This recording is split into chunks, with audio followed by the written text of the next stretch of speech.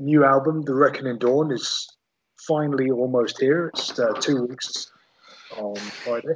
Tell me about it. It's been so long since we finished it. Really?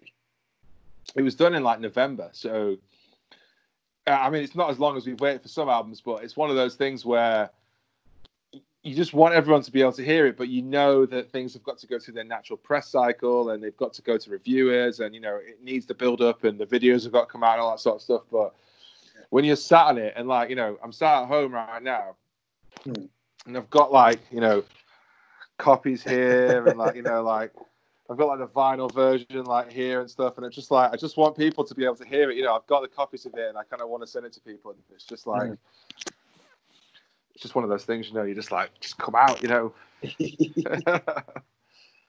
God, that must have been bloody torture. Oh, always, man. I mean, it was worse on our last album, actually. We did an album called The Hallowing of Erdem about 2 years ago. Pretty much 2 years ago, actually, just over. And we finished recording that in like 2017 or something.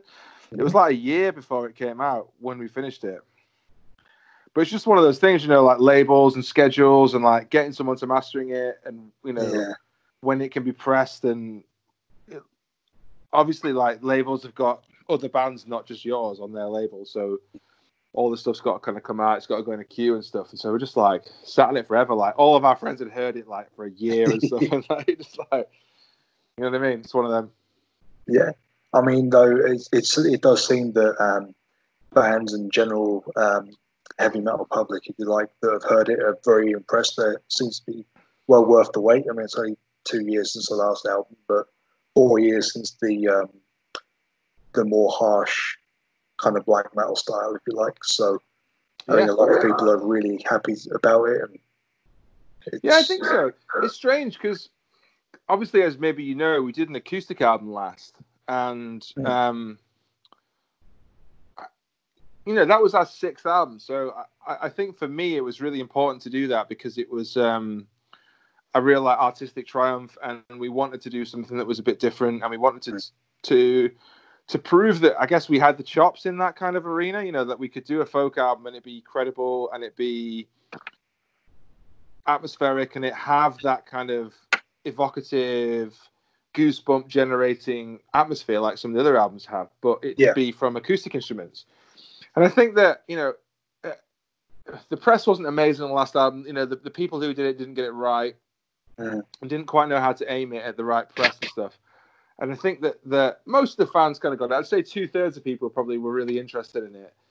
But obviously it kind of alienated a few people because some people are just like, no, metal only or whatever. And like, you know, that's how they are. And fair enough, you know, if that's what you like, that's what you like. But for me, it was something that we needed to do, and not everyone kind of reacted well to that. So I'm hoping that it I don't know, it was a good kind of artistic stepping stone for us, and I think that you know it's something that we need to kind of to focus on in some way in the future, I think. But I think everyone's kind of glad we went back to a metal album now. Yeah, like you said, it's an important act of artistry to do that acoustic album. And when you listen to Winterfylleth, you can hear the melodic undertones and that kind of thing. You can hear how it would work on more acoustic influences, and especially given your influences and inspirations and that, it just seems natural for Winterfylleth to do that. It doesn't. It's like it would, for example, if Immortal did a acoustic album, that would seem out of place, but it just seemed natural for Winterfylleth. I think so, and I think that's because, you know, we've always had that kind of folk influence. We've always had that, I suppose, desire to talk about history and to incorporate ideas of that ancient music into our music. And I'm not saying we're somehow like learned scholars of, you know, 400 BC or something, but you know, it's just the idea that some of these areas of music have been really important to, I guess, the development of our nation and of folk music and of the things that are kind of inherent to these islands, and so we always wanted to kind of give that a bit of credence, and I guess that's why we ended up doing the album and it having such a focus on, you know, folklore particularly. Folklore is normally a big inspiration in Winterfylleth generally, as is poetry and the likes of that. What specific poetry and history did you draw upon for The Reckoning Dawn, if any? Yeah, some. So The Reckoning Dawn is an interesting one. The last album was almost 100% based on old folklore and poetry. So that, I suppose, the acoustic album was way more direct, and there was less kind of like political sentiments in that. There was less kind of read between the lines, sort of social, I don't know, narrative in it. And it was very much just like, these are some of the interesting old stories from history and from some areas that we thought were interesting, and some areas that we thought were poignant about pastoral poetry, for example, or about riddles, or about long verse old poetry. And so we include a lot of that in that album. Whereas this album, it's got some of that in it, but also it draws, I guess, a little bit more on the sort of social and political narrative again a little bit. And I suppose I don't mean political in like a partisan sense. No. It's not like this is like a Labour album or this is like a Conservative album or something. It's more of a like critique of the way things are, and a bit of a window from our perspective on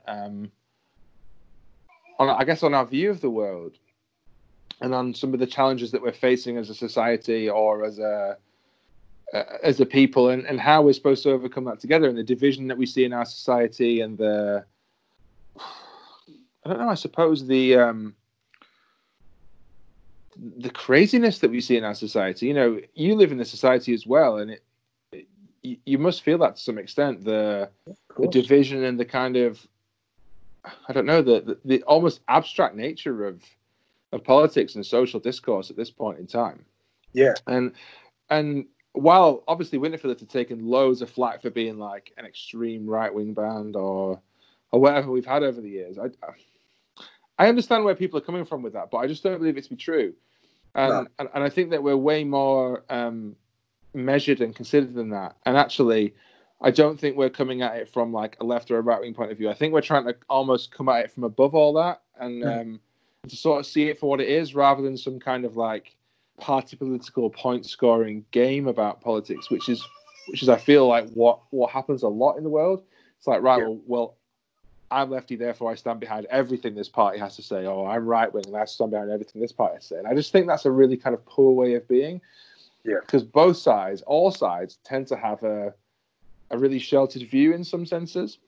Yeah. And actually, I think if you're going to have a rounder view of the world and talk about the world in a meaningful way, you have to appreciate that all sides have some valid points to make, and that partisan politics, amongst other things, is one of the reasons why we are where we are in the world, because of this almost dogmatic, I don't know, like tunnel vision approach to life. Like, if I'm left, I must think like this. If I'm right, I must think like this. If I'm centrist, I must think like this. And actually, if you're a considered person, I feel like you can stand above it almost and see a bit more of a better way through it.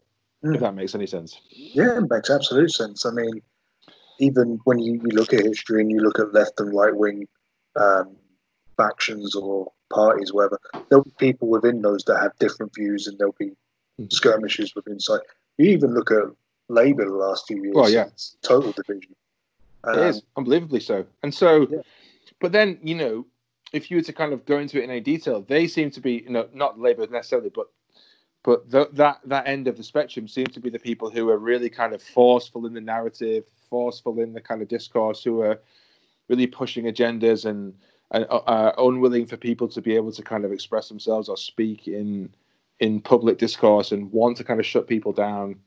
And then you've got the other end of it, which is this kind of like super kind of conservative, unwavering, side of it, and I just think that it's obvious that we have a division between those two things, and I think, which maybe we'll come on to later, is the idea of the reckoning dawn, is that there is this underlying tension and division between these dueling factions that needs resolution. And I think there needs to be some kind of reckoning of the mind or physically that kind of leads to a new way through it, because I don't feel like at the moment, and particularly with this pandemic going on, that either side would have led it very well. No. And that really we're sort of bound by one party who were lobbied by one set of interests and another party who were massively lobbied by another set of interests, who seem to serve those interests on either side before they would serve the people whose lives are kind of hung in the balance. Yeah. And so it's an interesting window into that world, I think. And I guess we try to reflect some of that idea of shifting political discourse and of, I guess, division and distaste maybe in the songs that we wrote. So that's where we find ourselves anyway. So I hope that makes sense. Absolutely, yeah. I mean, especially, in Britain, the last 4 years we've been very divided thanks to Brexit. No matter which way you look at it, if you're for or against it, is people that will staunchly defend their side of it, and they just don't want to hear the other side. Very much like you were saying, and people like to surround themselves in an echo chamber where they're hearing their own opinions all the time, so nobody learns anything, as you say. Oh no, I agree, and I think Brexit's kind of, and so on. I mean, it's funny how that's all died a death now that we're all going to die of a bloody virus. But like, that was a really kind of annoying one for me because it dragged on for so many years. And actually, I think after all of it kind of bottomed out, I'm not convinced that anybody got anything that they wanted out of that. It was some really kind of shitty, in the middle, half-assed attempt at it from all sides. And although we almost had a kind of 50-50 split on it in terms of for and against, it did feel like nobody had anybody's best interests at heart as part of that process. And for myself, like, I felt quite kind of like put upon by the whole process. Even though you vote one way or the other, it sort of feels like you personally have made this decision. And that's the way the kind of narrative was going. To almost guilt people into like having a point of view. And I think that's really bad because Brexit aside, like I was saying, we find in many areas of life and in terms of like, people being in bands or whatever, it's always like, oh, well, that band have this opinion, we think, or that band have this opinion, we think. Therefore, we're not allowed to like this band, or we're not allowed to like that band. Right. And actually, I wonder whether people have ever thought that it's okay to still be friends or to associate with people who maybe you don't always agree with. And maybe it's good sometimes to have a counterpoint to your quite dogmatic view of the world, because you haven't always thought about or thought around all of the issues that you deal with in a measured way, because you surround yourself with people who think like you. And what could be more kind of catastrophic than, like you say, sitting in an echo chamber and not really understanding the perspective of other people that you share the world with? I think it's a really kind of dismal state to be in where we live in that world. And so I guess from my point of view, I want our band and people who maybe listen to it to not have to make any like fundamental differences to the way they view the world, but to at least challenge their opinions in some way and at least kind of have a rounded view. Because if you don't, I don't understand where we are if that's the case, I mean, people form their opinions based on their own experiences and from what they've been told. And if they're not being told anything different, or they don't get to experience something out of their comfort zone, then they're not going to have the idea that their view is at fault because they just haven't experienced, I mean, But, don't get me wrong. I don't want to tell everyone that their view is wrong. Like I have some kind of, like, you know, hierarchy on what's the right opinion. But I think if you don't have your opinion challenged to some extent, then you never really understand the limitations of your understanding of a topic. And so I think that maybe is where we've kind of taken flack in the past, that people haven't understood that that side of us where we would like to challenge people, or like people to challenge themselves on their understanding of issues. And and I think it's all too easy to kind of like put a tweet out, like fucking hell, search our hashtag on Facebook or Twitter or whatever. You'll find some awful stuff. But, you know, I wouldn't want to respond to those people. But I also think that, you know, you could do better than the stuff that they're saying. You could be more interested in the whys and wheres of situations rather than just the, you know, imposing your own view on it. And I think that's a really important thing. So I want that to be a message that people take away from us, that I guess it's about challenging people's narrative, I suppose. Which, like you say, is an important thing to do. A little bit of iconoclasm is good now and then. But obviously, I think so. But you mentioned the pandemic, which obviously everyone's affected by right now. It must be so difficult to finally have this new album available, or just about to be, and you can't go on tour to promote it or anything like that. So. Oh, mate, tell me about it. Honestly, it's a really unique situation to be putting out a new album in, and I know every band says this, so please take this with a pinch of salt. But I truly think that this is one of our best albums. It's an album that I think is a great whole album. You know, like, whereas I think other albums have got amazing songs on them and have got real moments of inspiration on them. You know, sometimes there's been like album tracks that we've just kind of worked on and that are good songs, but I really feel like this album is as a whole is really, really great. So I hope people feel that. Yeah.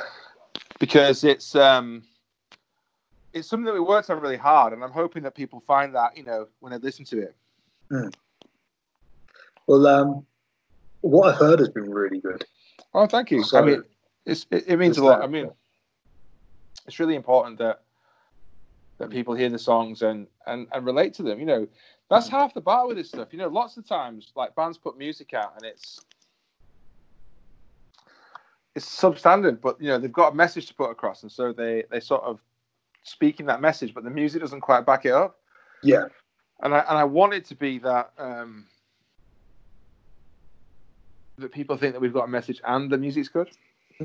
Obviously. You mentioned there that the album as a whole is like what the best you've ever done. It's best heard as a complete piece, you know, like any symphony or painting or something, any work of art, basically. Would you attribute this? Would you attribute the acoustic break, into being able to focus more on the electric stuff as a complete package, or do you think it just kind of came together? No, I think there are learnings there, definitely.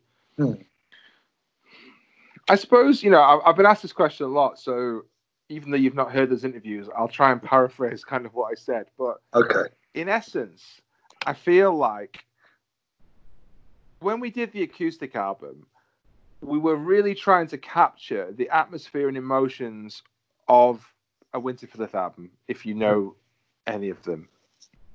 But in an acoustic album, so we have these expansive kind of atmospheric songs that sort of have this kind of up and down, moving landscape of emotion, hopefully. And when you try and distill that into an acoustic album, you have to do it in a different way. And I think, you know, when you're composing for instruments that you don't write, like violin or cello or synth and stuff like that, and you're trying to fit that around quite minimal guitar, like an acoustic guitar or a nylon string guitar, as opposed to having this like wall of amplifiers or wall of distortion, then it can be quite difficult to find that atmosphere in different instruments. And so I think, you know, we had to learn how to do that when we were writing that album. And I hope and I feel like we did that really well. And then when it came to making this album, I think that we definitely took some of that into consideration. So the fact that we kind of learned how instruments fit around each other a little bit better. Obviously, we used some of the strings and the violin and cello in this album, which you'll hear when you get to hear the album. We kind of, I suppose we focused a bit more on those kind of goosebumps moments. And like the title track of this album, The Reckoning Dawn, for example, I feel is like a really kind of like heartfelt, almost kind of like fist pump sort of emotional moment on the album. And that's sort of born of the idea that you need to create space for those moments in the song and kind of build that atmosphere and stuff. So I'm hoping that's what comes across from it. And I feel like we learned a lot from trying to create atmosphere from other instruments in that previous album. And that somehow translates to this album.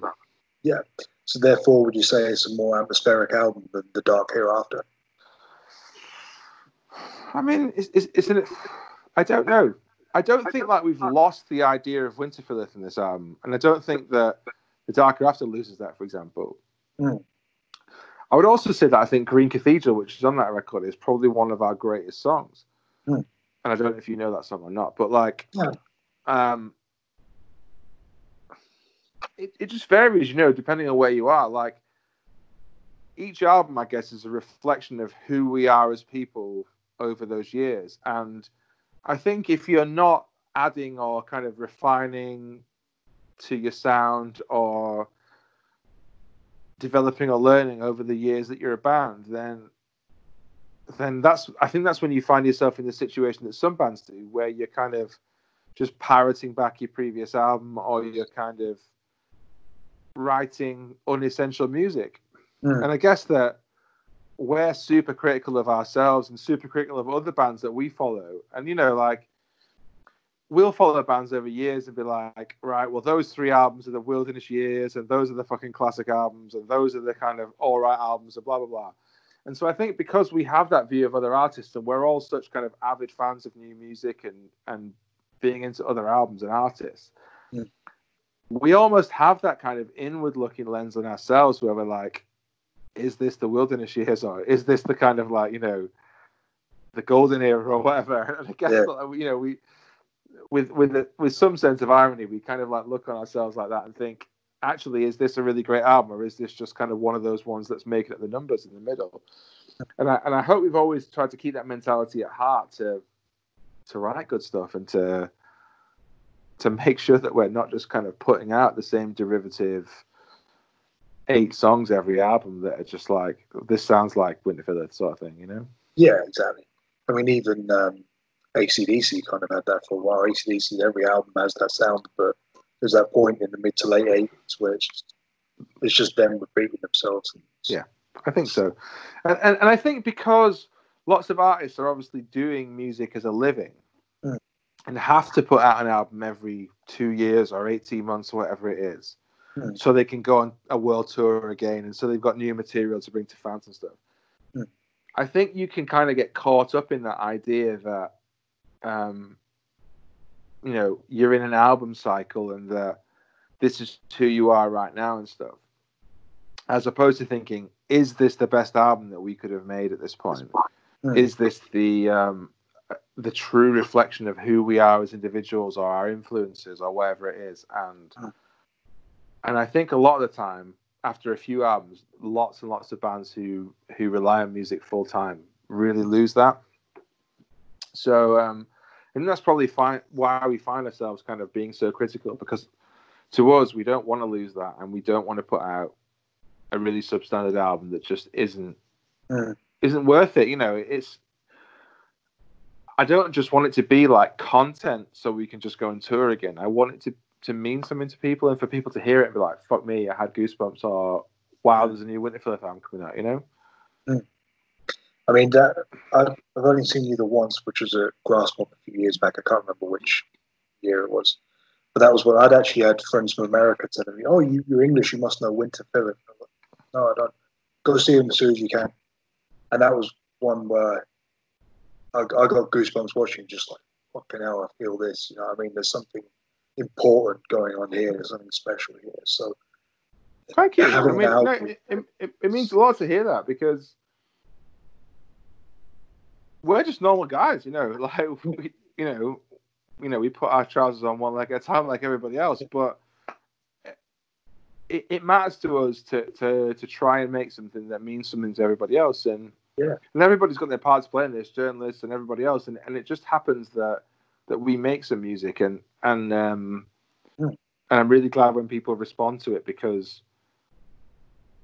I don't necessarily think we need that validation, but also it's great when people kind of feel what you felt, or that they feel the things you're trying to put over, and that really matters. And even though you try not to kind of care about what people think about the album, obviously you do, because you really want it to mean something to people beyond the kind of five of us that make the albums, you know?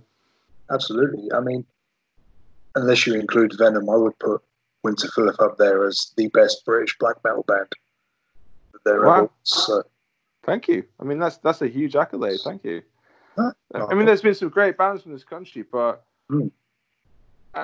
I feel like in my heart of hearts that we've really tried to put British black metal on the map. And for all the kind of controversies and ups and downs that people try and associate with us, which I don't believe, by the way, I feel like we've always tried to be good people who've tried to give smaller bands or younger bands a leg up.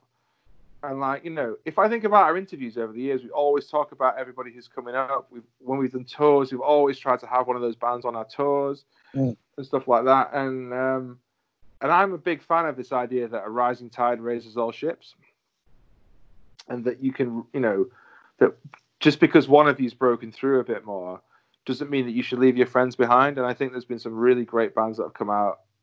Some obviously sad casualties of circumstance, like Wodenstone, who I think one of the greatest British black metal bands.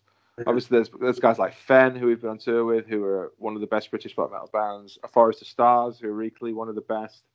You know, but then there's this whole kind of like glut of younger bands like Wolven Crown, like Infernal Sea, like Ninkasag, like bloody hell, almost like too many to mention, like Deadwood Lake, like we've played with loads of them. You know, Groner, Feardsman, Nine Covens, my other band with some of the guys. You know, there's tons and tons and tons, and and it's just funny how, like, if you'd have said to me 15 years ago British black metal could be a thing, people would have laughed at you, because there was nobody. There was Cradle of Filth, who arguably weren't really a British black metal band, even though they were from Britain. Yeah. They're a Scandinavian band who just happened to be from Britain, you know what I mean? And it's like, that's true, isn't it? You know? Yeah. And so I'm really kind of pleased with, like, what's happened, you know, with no ego, like, in our wake. And I think that I'm glad that British black metal has become something other than a figment of everyone's imagination. I think, in a way, British black metal is a lot like British thrash metal. It's been overshadowed by scenes from other countries where black metal people, Norway and Finland and countries like that, Germany. And much the same way, back in the 80s, bands like Onslaught and Zentrix, they were getting overshadowed by the Bay Area and Germany again, and the East Coast and all this. So. No, I agree. But then I think, you know, if you boil it down, a lot of metal derives from this country. Metal at all derives from, you know, the British Isles. If you boil it back down to Black Sabbath and stuff like that, but equally, who were the first people to mention black metal? Venom. Who were the, you know, obviously the bands that came after that weren't British, but, you know, who were the kind of pioneers of punk? Sex Pistols, The Damned, you know, all those kind of bands, you know, Captain Sensible, blah, blah, all that sort of stuff. You know, a lot of what's great about music has derived from our small island nation, and it's you know, I'm really proud of that, and I think that it's strange, you know. It's almost a reflection on life, really. That we're almost this kind of like scrappy, small island state that actually has a lot to contribute, but people always underestimate us. Yeah. And when we boil it down, there's a lot of good has come out of here, and for everything from kind of, you know, Oasis and Blur and indie and all that sort of stuff, right through to kind of metal and black metal and everything. You know, who's the best death metal band? In my opinion, it's Bolt Thrower, or one of the best death metal bands. They're from the UK. You know, best doom metal band, Black Sabbath. You know, it's just like you can think of a lot of it, can't you? And and so it kind of makes me happy that in some small way that we can contribute to that from black metal. Yeah, absolutely. Well, Chris, I think I've probably taken up too much of your time this evening. It's all right, man. You know,